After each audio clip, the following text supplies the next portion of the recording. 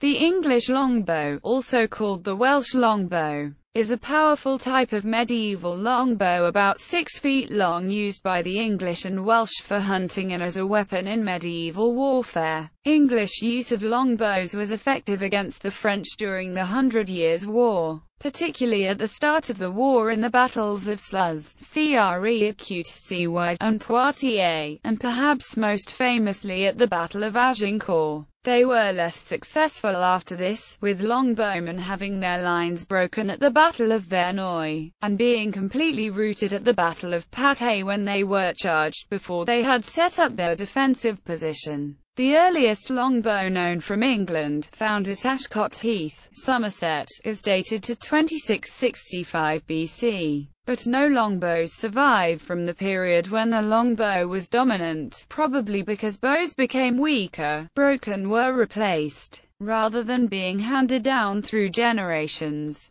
More than 130 bows survive from the Renaissance period, however. More than 3,500 arrows and 137 whole longbows were recovered from the Mary Rose, a ship of Henry VIII's navy that sank at Portsmouth in 1545. Description: length: a longbow must be long enough to allow its user to draw the string to a point on the face or body, and the length therefore varies with the user. In continental Europe it was generally seen as any bow longer than 1.2 meters. The Society of Antiquaries says it is of 5 or 6 feet in length. Richard Bartlett, of the Royal Artillery Institution, said that the bow was of yew, 6 feet long, with a 3-foot arrow. Gaston Phoebus, in 1388, wrote that a longbow should be of yew or boxwood, 70 inches (1.8 meters) between the points of attachment for the cord. Historian Jim Bradbury said they were an average of about 5 feet and 8 inches.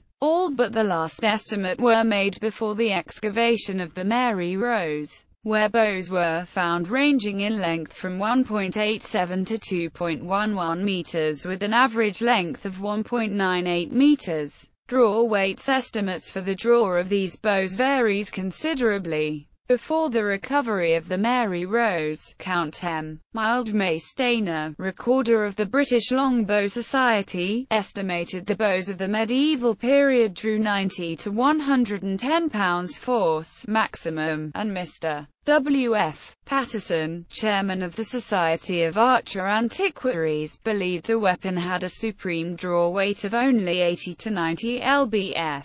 Other sources suggest significantly higher draw weights. The original draw forces of examples from the Mary Rose are estimated by Robert Hardy at 150 to 160 lbf at a 30-inch draw length. The full range of draw weights was between 100 to 185 lbf. The 30-inch draw length was used because that is the length allowed by the arrows commonly found on the Mary Rose. A modern longbow's draw is typically 60 lbf or less, and by modern convention measured at 28 inches. Historically, hunting bows usually had draw weights of 50 to 60 lbf, which is enough for all but the very largest game, and which most reasonably fit adults can manage with practice. Today, there are few modern longbowmen capable of using 180 to 185 lbf bows accurately. A record of hellboys and men trained to use the bows with high draw weights survives from the reign of Henry VII.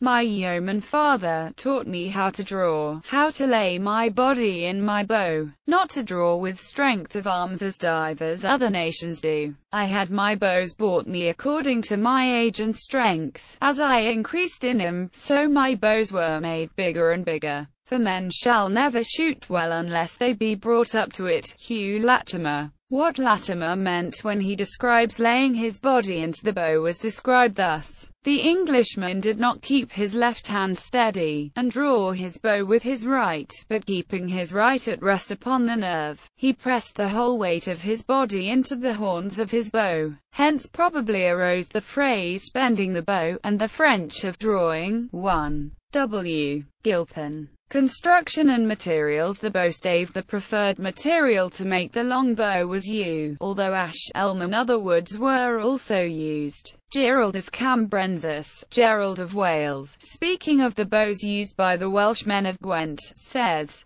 "They are made neither of horn, ash nor yew, but of elm, ugly unfinished-looking weapons, but astonishingly stiff, large and strong, and equally capable of use for long or short shooting." The traditional construction of a longbow consists of drying the yew wood for 1 to 2 years, then slowly working the wood into shape, with the entire process taking up to 4 years. The bow stave is shaped into a D section. The outer back of sapwood, approximately flat, follows the natural growth rings. Modern bowyers often thin the sapwood, while in the Mary Rose bows the back of the bow was the natural surface of the wood, only the bark being removed. The inner side of the bow stave consists of rounded heartwood. The heartwood resists compression, and the outer sapwood performs better in tension. This combination in a single piece of wood forms a natural laminate, somewhat similar in effect to the construction of a composite bow. Longbows will last a long time if protected with a water-resistant coating, traditionally of wax, resin and fine tallow.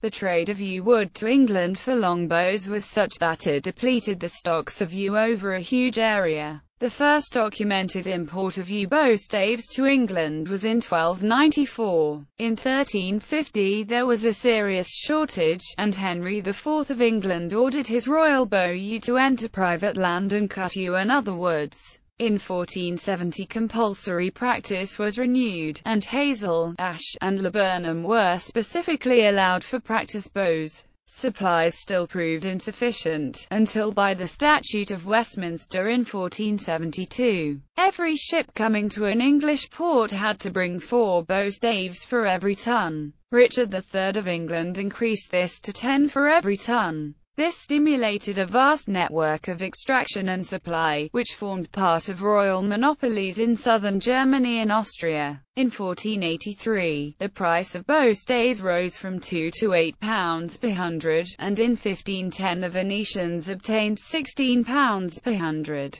In 1507 the Holy Roman Emperor asked the Duke of Bavaria to stop cutting yew, but the trade was profitable, and in 1532 the royal monopoly was granted for the usual quantity, if there are that many. In 1562, the Bavarian government sent a long plea to the Holy Roman Emperor asking him to stop the cutting of yew, and outlining the damage done to the forests by its selective extraction, which broke the canopy and allowed wind to destroy neighboring trees. In 1568, despite a request from Saxony, no royal monopoly was granted because there was no yew to cut. And the next year Bavaria and Austria similarly failed to produce enough yew to justify a royal monopoly. Forestry records in this area in the 17th century do not mention yew, and it seems that no mature trees were to be had. The English tried to obtain supplies from the Baltic, but at this period bows were being replaced by guns in any case. The string bowstrings were, and still are, made of hemp, flax or silk, and attached to the wood via horn knocks that fit onto the end of the bow. Modern synthetic materials are now commonly used for strings. The arrow. A wide variety of arrows were shot from the English longbow. Variations in length, fletchings and heads are all recorded. Perhaps the greatest diversity lies in hunting arrows, with varieties like broad arrow, wolf arrow, dog arrow, Welsh arrow and Scottish arrow being recorded. War arrows were ordered in the thousands for medieval armies and navies, supplied in sheaves normally of 24 arrows. For example, between 1341 and 1359 the English crown is known to have obtained 51,350 sheaves. Only one significant group of arrows, from the Mary Rose, has survived. Over 3,500 arrows were found, mainly made of poplar but also of ash, beech and hazel. Analysis of the intact specimens shows their length to vary from 61 to 83 centimeters, with an average length of 76 centimeters.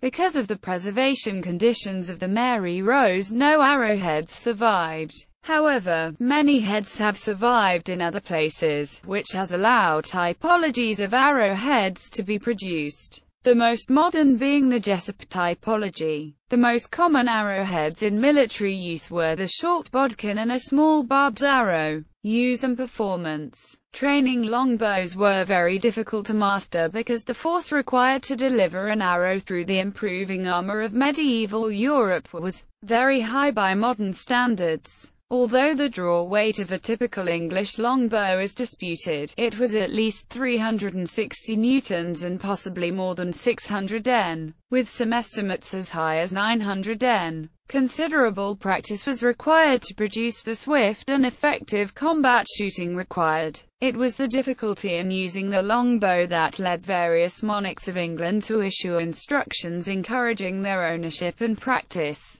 including the Assize of Arms of 1252 and King Edward III's Declaration of 1363, whereas the people of our realm, rich and poor alike, were accustomed formerly in their games to practice archery, whence by God's help, it is well known that high honor and profit came to our realm, and no small advantage to ourselves in our warlike enterprises. That every man in the same country, if he be able-bodied, shall, upon holidays, make use, in his games, of bows and arrows, and so learn and practice archery. If the people practiced archery, it would be that much easier for the king to recruit the proficient longbowmen he needed for his wars, along with the improving ability of gunfire to penetrate plate armor. It was the long training needed by longbowmen that eventually led to their being replaced by musketmen. The range of the medieval weapon is not accurately known, with much depending on both the power of the bow and the type of arrow. It has been suggested that a flight arrow of a professional archer of Edward III's time would reach 400 yards, but the longest mark shot at on the London practice ground of Finsbury Fields in the 16th century was 345 yards.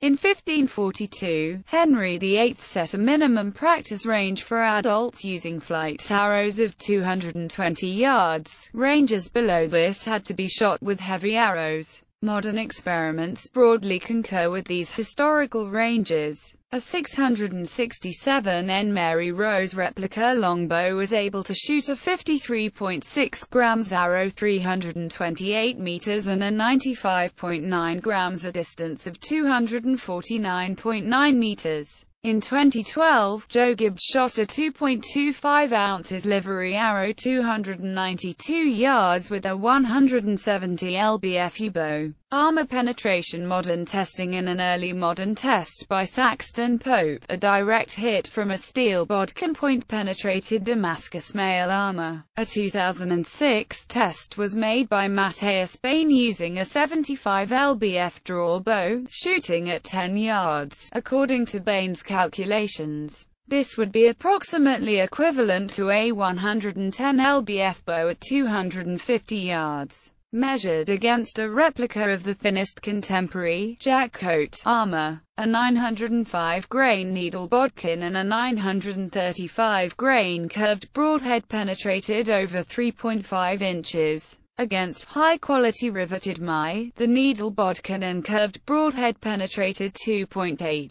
Against a coat of plates, the needle bodkin achieved 0.3 penetration. The curved broadhead did not penetrate but caused 0.3 of deformation of the metal. Results against plate armor of minimum thickness were similar to the coat of plates, in that the needle bodkin penetrated to a shallow depth. The other arrows not at all. In Bain's view, the plate armor would have kept out all the arrows if thicker or worn with more padding. Other modern tests described by Bain include those by Williams, Robert Hardy's tests, and a primitive archer test which demonstrated that a longbow could penetrate a plate armor breastplate. However, the primitive archer test used a 160 lbf longbow at very short range, generating 160 joules. So probably not representative of battles of the time. In 2011, Mike Lodes conducted an experiment in which short bodkin arrows were shot at a range of 10 yards by bows of 140 pounds force.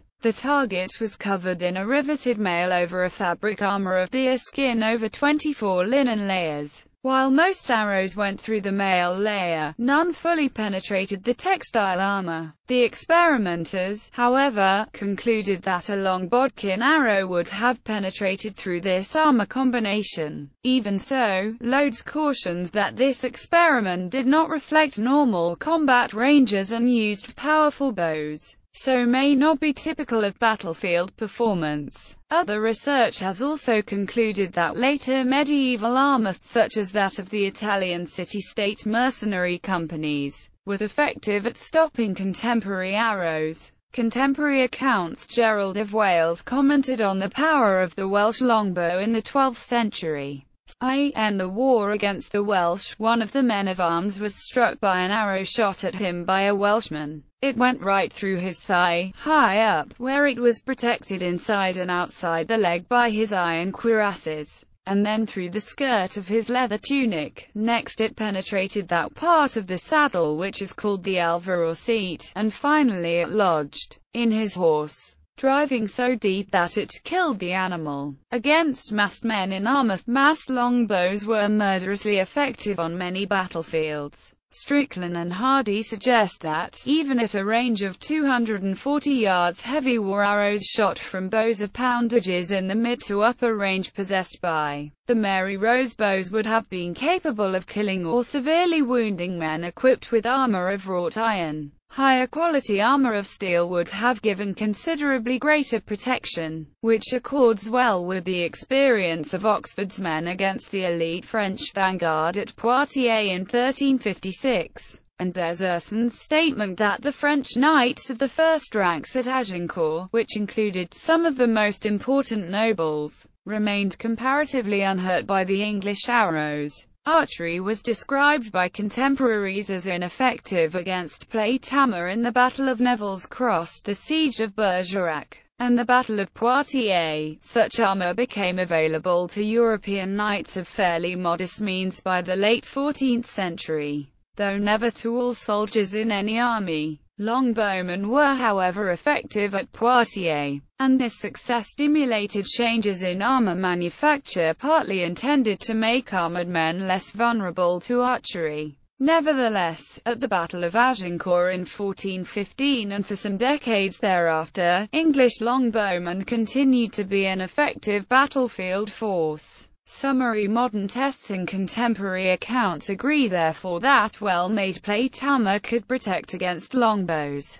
However, this did not necessarily make the longbow ineffective. Thousands of longbowmen were deployed in the English victory at Agincourt against plate-armored French knights in 1415. Clifford Rogers has argued that while longbows might not have been able to penetrate steel breastplates at Agincourt, they could still penetrate the thinner armor on the limbs. Most of the French knights advanced on foot, but, exhausted by walking across wet muddy terrain in heavy armor and during a terrifying hail of arrow shot, they were overwhelmed in the melee. Less heavily armored soldiers were more vulnerable than knights. For example, enemy crossbowmen were forced to retreat at Crécy when deployed without their protecting pavises. Horses were generally less well protected than the knights themselves. Shooting the French knights' horses from the side is described by contemporary accounts of the Battle of Poitiers, and at Agincourt John Keegan has argued that the main effect of the longbow would have been in injuring the horses of the mounted French knights. Shooting rate. A typical military longbow archer would be provided with between 60 and 72 arrows at the time of battle. Most archers would not shoot arrows at maximum rate, as it would exhaust even the most experienced man. With the heaviest bows, a modern warbow archer does not like to try for more than 6 a minute. Not only do the arms and shoulder muscles tire from the exertion, but the fingers holding the bowstring become strained. Therefore, actual rates of shooting in combat would vary considerably. Ranged volleys at the beginning of the battle would differ markedly from the closer, aimed shots as the battle progressed and the enemy neared. On the battlefield, English archers stored their arrows stabbed upright into the ground at their feet, reducing the time it took to notch, draw, and shoot. Arrows were not unlimited, so archers and their commanders took every effort to ration their use to the situation at hand.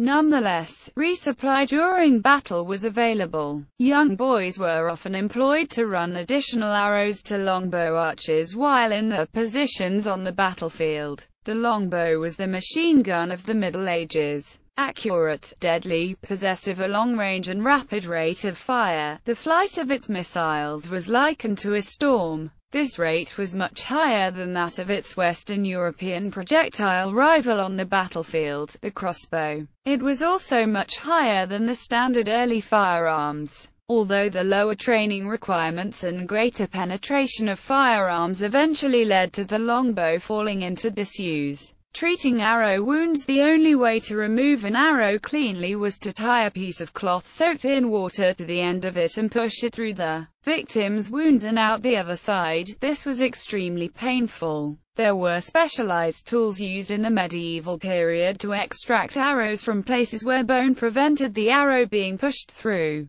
Prince Hal, later Henry V, was wounded in the face by an arrow at the Battle of Shrewsbury. The royal physician John Bradmore had such a tool made, which consisted of a pair of smooth tongs, once carefully inserted into the socket of the arrowhead. The tongs screwed apart till they gripped its walls and allowed the head to be extracted from the wound. Prior to the extraction, the hole made by the arrow shaft had been widened by inserting larger and larger dowels of elder pith wrapped in linen down the entry wound. The dowels were soaked in honey, now known to have antiseptic properties. The wound was then dressed with a poultice of barley and honey mixed in turpentine. After 20 days the wound was free of infection.